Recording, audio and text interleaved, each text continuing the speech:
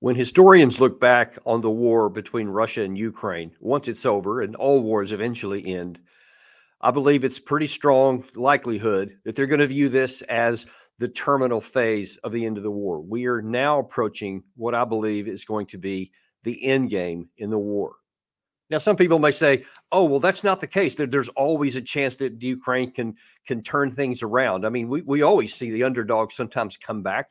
As a matter of fact, some people are pointing to an approach across the Dnipro River in the Kherson area, where Ukraine has genuinely made some advances. They have crossed over the river. They've established a beachhead up to 5 kilometers deep and a number of kilometers wide. And many people are saying, see, they're actually making progress now. And Russia's having to rush in some defenses. Look, let me just tell you, just categorically, militarily, it's inconsequential to the point that it makes no difference at all. And in fact, it anguishes me to know that the Ukraine troops are fighting and dying over this muddy terrain around this river for no purpose at all. It doesn't matter that they've been successful. And here's the reason why. You don't have to be a military expert to understand this. Just know what you've seen. On June the 5th of this year, when the Ukraine side launched its long anticipated offensive, it went nowhere. We've diagrammed that on previous deep dive episodes. You can go back and watch them. But just watching the headlines, you know that it went nowhere. They didn't barely scratch the surface of it. And the reasons why were laid out very graphically, in that Ukraine entered this combat with insufficient air power, almost no offensive air power, hardly any tactical air defense systems. They had them all like in Kiev and some of the major areas deeper in the country. They didn't have enough armor. They didn't have enough training, and they didn't have especially enough mine clearing equipment. Those things doomed it. It was almost impossible to even think that they're going to succeed. And yet some people continue to hope that was the case. Those things still exist today. As a matter of fact, as time is going on, the advantages on the Russian side are continuing to increase. So even though Ukraine has indeed scratched out a 5-kilometer front across the Dnipro River, they can't do anything with it, because the minute that they start trying to ferry across the river, not boatloads of troopers and individual infantrymen, but if they try to move across large numbers of armored vehicles, they simply won't be able to advance with them for the exact same reasons they didn't do it in the Zaporizhia front. So this is, I don't know if they're trying to just keep people's motivation up or the morale or what they're trying to do, but in terms of tactical utility, it's not going to do anything at all. Now, another thing I want to point to that kind of illustrates this is the Avdiivka area. No, I'm sorry, is the Robotin area. We'll get to Avdiivka in just a minute. On August the 28th, Robotina in the Zaporizhia area fell to the Ukrainian side. It was their first and as it turned out to be their last. You can't even call it a major victory, but it was a tactical success, because it was one contested city that they were able to get victory in. That was August 28th. Now it's November 27th. So almost exactly 3 months later, here is a tactical update from one of the best daily updates that's actually on the internet of any language anywhere. This was from earlier today on the exact same city. Some sources have calculated already estimated Ukrainian losses just for battle for the western flank. Currently, I'm talking about these, let's say, these few 3 lines. And according to open source intelligence, open source pictures and geolocations we have, the Ukrainians during the, let's say, the western Robotina flank battle lost around 26 armored vehicles, tanks, including tanks and just personal carriers and many other types of weapon. So significant number just for another 500 meters. And I'm not saying that this is the Ukrainians don't know how to fight. This is the current situation. This is the site. This is the thing that we will remember this war, special military operation in years, that the tank attacks, armored vehicles attacks always ended with one thing, with significant number of losses among the armored vehicles. Currently, neither the Russians nor the Ukrainians have created something new, how to attack, how to penetrate the defense belts, and how to reduce the losses. Now, you see, that was from actually yesterday, but you see, it's the exact same city for 3 months. The Ukraine and the Russian side have been fighting and dying over no exchange of territory at all. They just keep killing each other and slogging into there, but the front line hasn't changed at all. Now, one area that might be changing to the detriment of the Ukraine side is Avdiivka. You may have heard that term, that city name used in the reports recently across the news because it is something that Ukraine has held since 2014.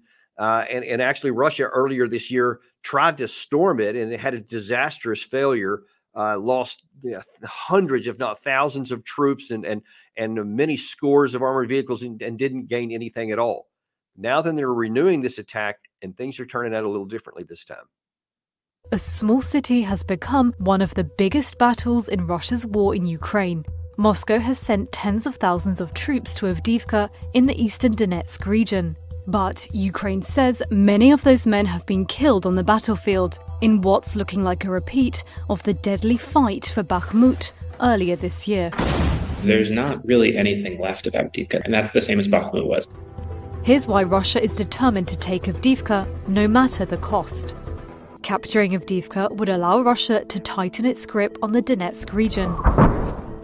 The city is located just over 30 miles south of Bakhmut, but Avdiivka is more significant to Moscow because it is close to Donetsk city, which has been held by Russia since 2014. Seizing Avdiivka would allow Putin to claim that the momentum in the war is back with Moscow. Putin, after the initial failure to take Kiev, announced that taking the Donetsk and Luhansk regions was the priorities, and symbolically it would show that they're still moving forward.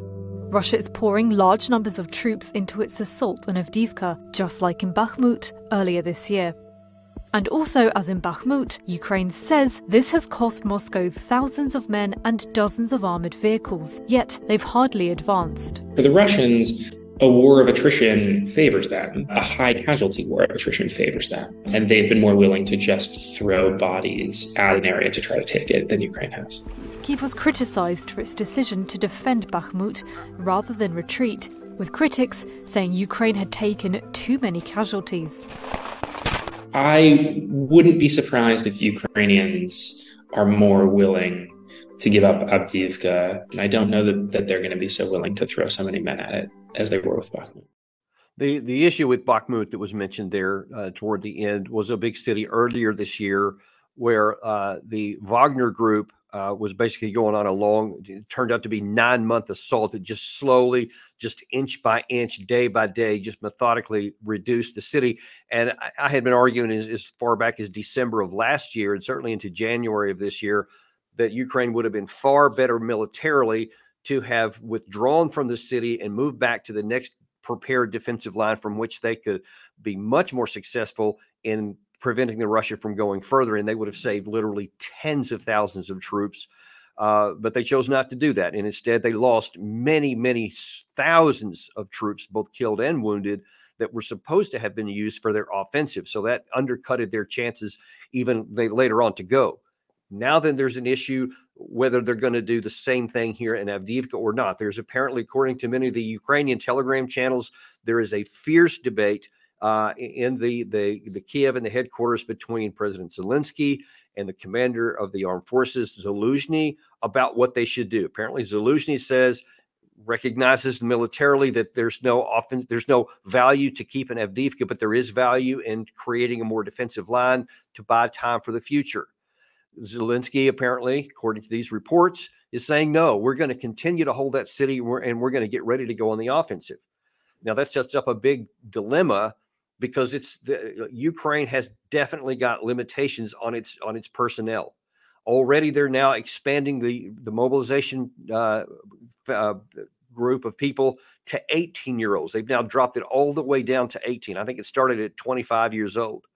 They have lost so many people now that, again, according to Ukrainian Telegram channels, the number of people they're losing per month is greater than the number of people they're bringing in. So they're having to expand that group. But you understand that Russia has 3 to 4 times, maybe 5 times the number of military-age males from which to draw. If this gets into a war of attrition, if it stays there, because that's basically where it is right now, that definitely favors Russia over time. Now, this rift has had an even bigger problem politically within Ukraine. It's not gotten hardly any news here in the United States, but there was a member of the Ukrainian parliament a few days back that actually publicly said that Zelensky needs to be resigned. He needs to be fired or he needs to resign, because they say the claim was he doesn't even have a plan for 2024. He has no offensive plan, so he doesn't even have a plan. Zelensky wants to go on the offensive again in the spring. He wants a new offensive to retake the territory. Zelensky doesn't have one. He should be fired. Now, that's causing obviously lots of problems in the military, because they see their political head and their military head are clashing in public. And of course, this has been going on for weeks now. When Zelensky first gave an exclusive interview to The Economist, where he revealed that the offensive didn't succeed this summer and that they need to try to rebuild their strength, and they needed a bunch of weapons and other things from the West, which Zelensky didn't like, and has taken the public censure to him there. So that can only have a negative impact on the troops, wondering what's going on back in Kiev. Who's actually running the show here, and what does that say for the future of our side? Now, things continue to get worse when you start examining the fundamentals that are under this.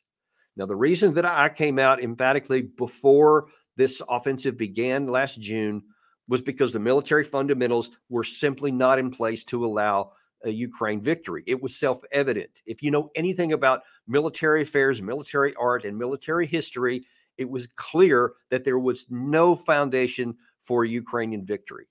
And if that was true then, it's even more true today. And the reasons are now continuing to escalate in Russia's favor. Now, this is not to suggest necessarily that the war is going to be over, at the end of the year or the beginning of next year, because it could drag on quite a bit longer. But folks, there is no path by which Ukraine can militarily win this war. The longer they ignore that and continue to try to push forward in different places and to ignore that military fundamental reality, the more people they're going to get killed, the more of the future of Ukraine that they desperately need once this war is over. Especially these military age males, they're going to need them. They're going to continue to sacrifice them to no gain. They're going to continue to lose cities like Avdiivka and other ones. Russia is also losing huge numbers of people. No one's disputing that. Even the Russians aren't disputing that.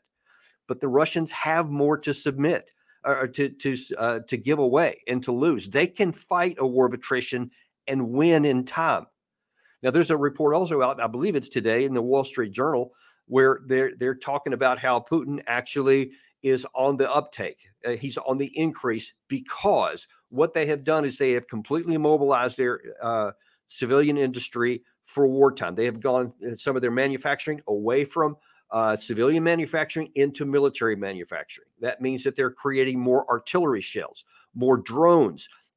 More of their own armored vehicles are being refurbished or built from scratch. To airframes, helicopters, jets, they continue to build these things. The Ukraine side can never match that. And you see here, even in the United States, there's a lot of political issues going on between the Republicans and the Democrats, between the House and the Senate, between the president and the Congress about funding for Ukraine, with the issues of the war in Israel, of course, adding even more fuel to that, because we simply don't have enough fuel funds. We don't have enough ammunition to continue to do everything that both sides want. So there's going to have to be choices made. And so far in September, and then again earlier this month, when there was a continuing resolution passed, had no money for Ukraine. They're going to try again next month to do that in January. Who knows if they're going to succeed, but it's almost certainly not going to be as much. The European Union has said that they were going to give 1 million artillery shells by March to Ukraine side. They won't be a fraction of that, because they're having a hard time actually making that manufacturing up. Russia's not having that problem. They are, because it's an existential issue for them. They have it all self-contained. They don't have to rely on any other country, any other political issues like Ukraine does. Everywhere you want to look at this, the personnel, the logistics of war, the ability to sustain, the political will, all of these things are in Russia's favor. Now, many in the West will say, hey, we'll just keep giving them the Ukraine side as much as we can, and that'll keep a stalemate going. And over time, then somehow that'll wear Russia down. That's a bad gamble because that assumes that the Ukraine side will continue to fight and they will continue to be able to fight. But from a military perspective, from a trooper perspective, there is a limit to how far you can go. Now, to date, the Ukrainians have been, legion in their courage and their willingness to suffer and their willingness to fight against, unbelievable odds. Their patriotism it's off the charts. It's admirable by any measure. But that only goes so far. That can't win wars by itself. It can be decisive if the other factors are close to being similar. But when the other factors are way out of balance, all that does is continue to get more people killed, more cities lost, more territory lost. Ukraine can't afford that. The wise thing to do right now is to recognize ground truth, combat reality, that the chances of a Ukraine victory are almost non-existent. But the probability of loss over time is great. Now, why should Ukraine wait until the end can't be helped, until maybe there's a literal collapse, a physical collapse of the army in the field? And that certainly can happen. It's impossible to predict if, when, or to what degree. But historically, it very much is on the table. And there's a greater chance of that than that the stalemate would be maintained. Let's don't wait for that moment.